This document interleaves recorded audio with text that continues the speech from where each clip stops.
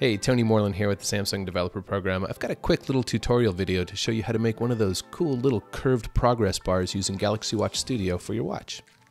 First thing you have to do is create two graphics. One is going to be a cover that has a window cut out of it, and then the other is going to be the progress bar that is going to be below the cover, and it will be revealed as it rotates. So let me show you those two files first.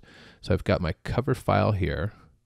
You can see this is just a square that's 360 pixel square, and then it has a window that's knocked out of it. That is where the progress bar is going to be revealed. Then the other is the actual, what I'm calling the gauge.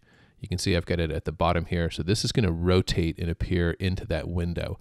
I've also trimmed off the edge. You cannot do a full 360 gauge.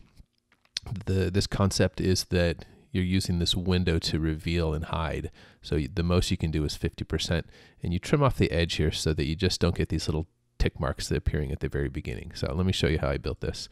The first thing I'm going to do is bring in an image that will be the cover. So that's just going to go right on top. And then I'm going to bring in a watch hand that will be the gauge. And that watch hand I'm going to sync with step percentage. Just say OK to that. I'm going to change the N value to be 200 so that it is completely rotated when it's at that halfway point. I'm going to show you first how it works on top of the cover, so you can see it's just rotating like that.